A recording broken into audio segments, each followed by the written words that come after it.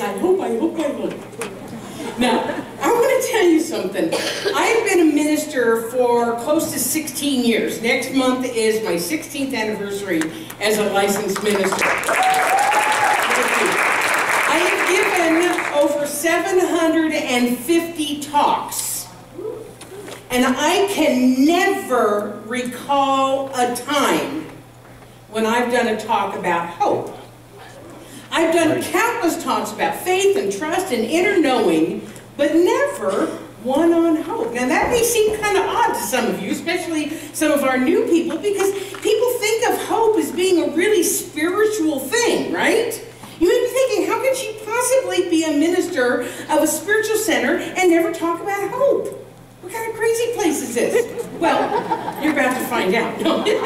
The reason for that is that our teaching, and our teaching is called the Science of Mind. You've heard several references to it. Our teaching called the Science of Mind, and in our teaching, it's not really about hope. Our teaching is based on the spiritual law of cause and effect. So as a rule, we don't hope for things to happen. We affirm, we know that with the right thought, with the right belief, and taking the right action or taking the right activity, that we are going to bring about the things that we want to have happen. We call it consciousness. We call it awareness. And because we're working with an indisputable law that responds to us, then we use very definite language. We use words such as know and affirm and demand and claim and accept and trust. We hardly ever use the word hope, which has a much gentler and less demanding feel to it. As a result, when we do our affirmative prayer, which we call spiritual mind treatment, don't let the name fool you, it's actually a cool process. When we do our spiritual mind treatment, we are very firm with our wording. Here's what our founder, Ernest Holmes, said about this. He said, hope is good. It is better than despair.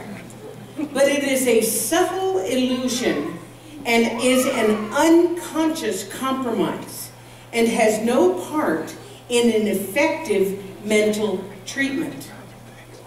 And what I want to tell you is he is absolutely right when we are talking about mental treatment. When we are talking about doing affirmations, we don't use the word hope, because those spiritual practices, treatment and affirmations, require that we use firm language and strong faith.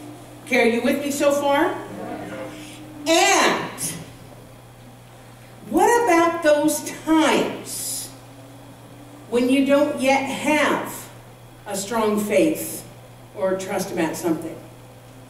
What about those times when you're scared or you're insecure or you're nervous about something?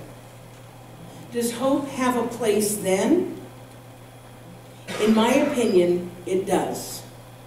And I got to tell you, this is a new concept for me. I wrote to my colleagues, we all belong to kind of an email list service, and I wrote to my colleagues saying that I was talking about hope today, and they were all like, oh, really? We don't talk about it.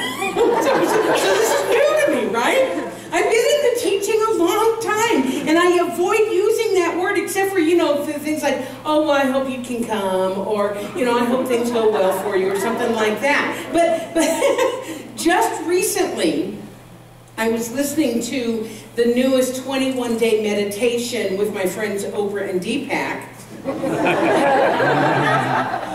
And I heard a new explanation of the idea of hope, and it kind of blew my mind.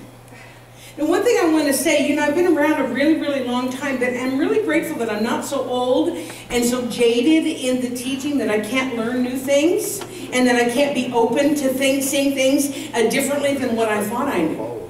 So basically, what it said in this meditation, any of you do the latest 21-day meditation on happiness? Okay, you know what? They're awesome. They are really, really awesome. So basically in the meditation, it talked about hope as being a stepping stone to faith and knowing. Because when we're faced with a new situation and it scares the you-know-what out of us, and you do know what I mean by the you-know-what out of us, right? Okay, when it scares that, it's really, when it scares us, it's difficult to know the truth firmly. There's often so much fear and doubt and concern and confusion to know for sure. But it might be possible to hope in a situation like that. And then what we find is that when we've nurtured that hope, then that points us in the right direction to knowing. Is this making sense? Okay, let me share with you Deepak, my good friend, what he said about this. He said, hope opens a path. It isn't passive, just waiting and praying that things will change. When you are connected to your true self, you sense what you need to do next to improve any situation. So hope is like a feedback loop. The more you nurture hope, the more optimistic you feel. And being optimistic, you move naturally to take the openings and the opportunities that come your way. That's good, isn't it? Yeah, that's really good. So what happens is, the more we nurture that hope and we start to see the positive results that come from it, then we begin to trust. And from trust, then comes the kind of powerful knowing that I'm talking about. And from that knowing comes those powerful demonstrations and manifestations that I'm talking about, because the universe responds to our directive thinking. Now I realize I'm giving you mixed messages. Should you hope? Should you know? Well, I'm saying do both, because hope is going to take you to know, okay? Here's the bottom line, folks. If we give wishy-washy, namby-pamby direction to the law, we're going to receive wishy-washy, namby-pamby results. And then when that happens, we're like, well, it's not working. Well, actually, it is working, but it's working and responding to the wishy-washy, namby-pamby direction that you're giving it. Making sense? One of my favorite Ernest Holmes quotes is, even if you think it's not working, it's still working, but it's working by appearing not to work as according to your belief that it doesn't work.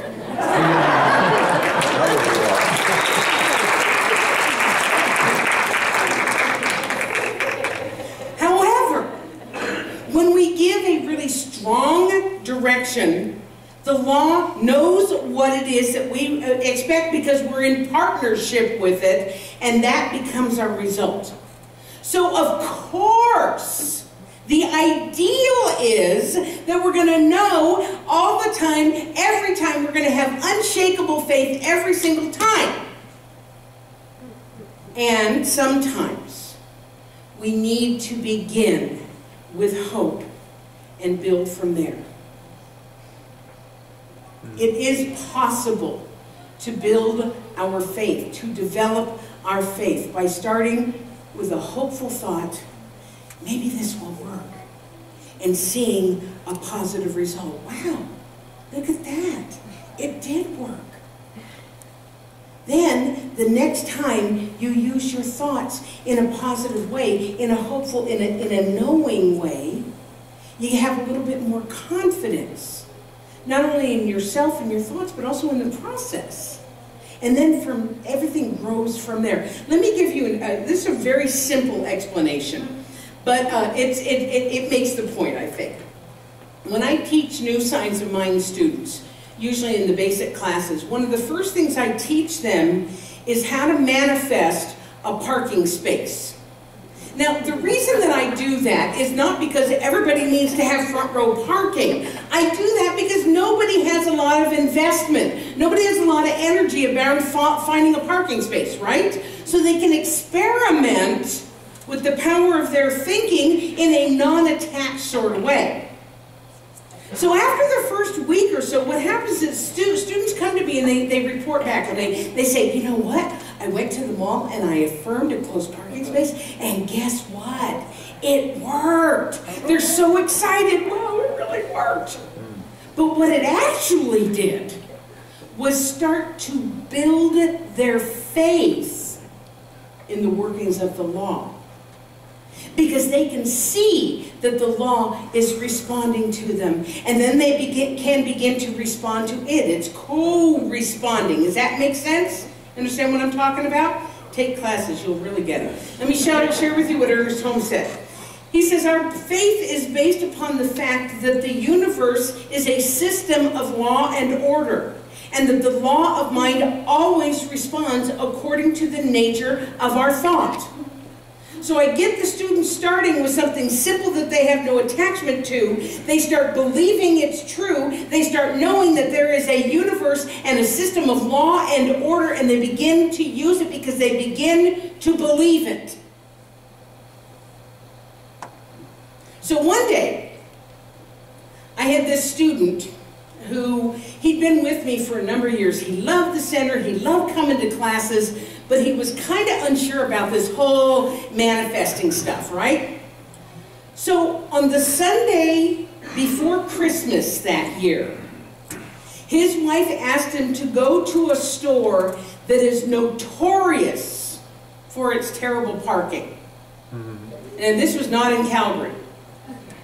He didn't want to go, especially on the Saturday before Christmas, but being a smart man, he did as his wife asked him to do. And he pulled into the parking lot, and it was as crowded and as crazy as he thought it was going to be. And he said, well, I may as well give this stuff a shot. What if I got to lose? Who knows? It might work. So he affirmed that he would find a parking space right in the front of the store, and sure enough, he drove to the front of the store. That's part of the story. He didn't hang back in the back and go, oh, I hope there's... No, he drove to the front of the store, and guess what? Somebody is pulling out just as he pulled in. Now, what he told me later was that he didn't know that it was going to work, but that he hoped it would. That began a love affair for him in this teaching and the law that backs it up. He is now, I will tell you honestly, one of the clearest, one of the most positive, and one of the most steadfast metaphysicians that I know. And it started with, I hope I find a parking space at Trader Joe's on the Saturday before Christmas. Here's what Deepak said in his meditation. Happy people are optimistic and hopeful. Hope is a positive force in their lives, which is different from feeling anxious and hoping that everything will turn out all right. When your sense of hope flows from the source, you know that new possibilities will emerge and that good outcomes are in sight. In other words, hope gives us strength until faith and trust and knowing can take over. So, what does this mean to us in the real world, not in the parking space world? I happen to know that there are people sitting right here today who are dealing with things like frightening diagnoses and relationships ending and uncertainty about money or jobs, or just a general sense of the world is going crazy and I don't know what to do about it. Maybe right now all you can muster is hope. I hope I'm okay. I hope I can save my relationship. I hope there's enough money to pay the rent. I hope we don't destroy ourselves and our planet. And you know what? For right now, that's fine. It's good. In fact, It's perfect. Let me share with you what Thich Nhat Hanh said. He said, hope is important because it can make the present moment difficult to bear. Excuse me. Hope is important because it can make the present moment less difficult to bear. If we believe that tomorrow will be better, we can bear a hardship today. And as we've discussed today already, hope is something that we can hold on to. So it's something we can grasp as we're building our faith. As we're building our faith. Deepak uses the example of hope being like a thread that is leading us out of a maze. It doesn't get us out, but it is our connection to finding our way out. That make sense? It's like something we can hold on to until we can find our way out. It leads us in the right direction. So the question then becomes, how do you find that trust? How do you find that knowing when you're scared, when you're concerned, when stuff is going on? And the answer is by continually reminding yourself of who you are and that you are one with the source of your being despite appearances. Everyone say this with me. I am one with the source of my being. I am one with the source of my being. Because what happens is that when we come to realize that truth, we understand that there is just one source, one presence, one life force, and that life force is infinitely more intelligent, more resourceful, and more responsive than we can possibly know. It lives in us, and it yearns to be utilized. It yearns to be called upon. It yearns to be working for us. We need to allow it to do so. So the more we allow ourselves to have the hope that leads to the faith, that leads to the trust, the more we see it all around us and we understand that it is working for us. So what I would like to do is actually share a portion of the meditation with you, written by Deepak Chopra. And Michelle, I'm going to ask you if you can come noodle in the background, please. That's musician term, you know, noodle. If you are comfortable, feel free to close your eyes.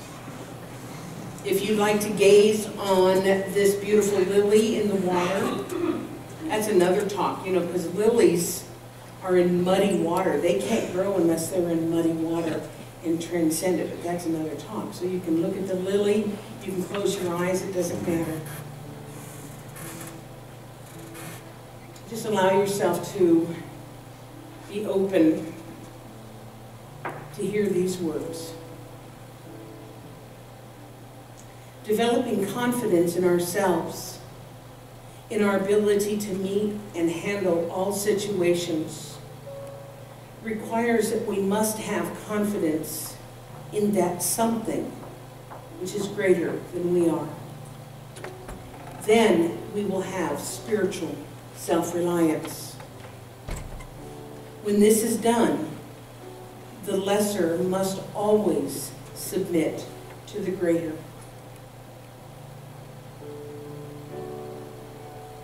Weakness will give way to strength. Despair will turn to hope. Hate will become love. Failure will become success. And sickness will dissolve into health. The action that takes place is one that moves in harmony, love, beauty, warmth, and order, quietly transforming all that is unlike it.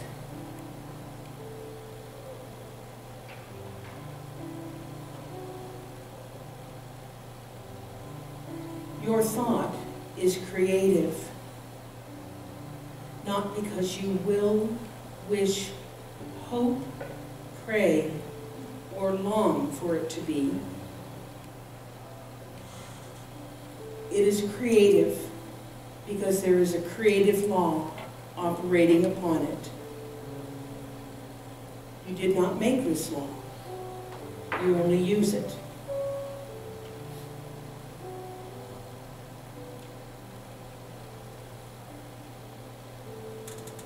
Remember that you are not presenting God with the problem. God has no problem. God knows intuitively, and the principle of divine guidance works automatically on your acceptance.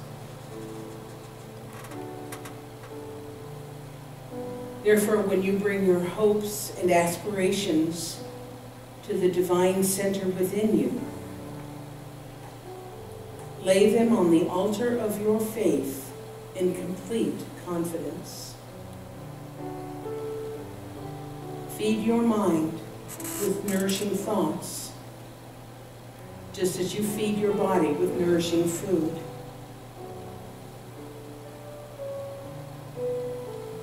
Feed your mind with faith, hope, and enthusiastic expectancy.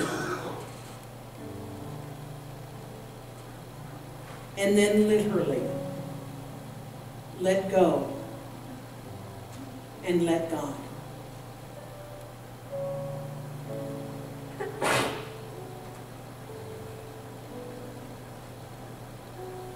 Everyone taking a deep breath, please. And let it go.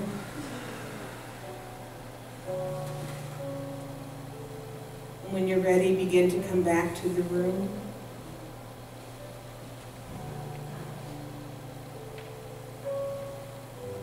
Open your eyes.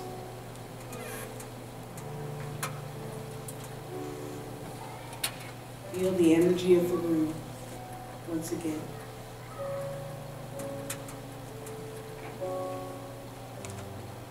So I hope that I made my point. I trust that you were even a little bit inspired. And I know that I had fun and enjoyed myself. And so it is.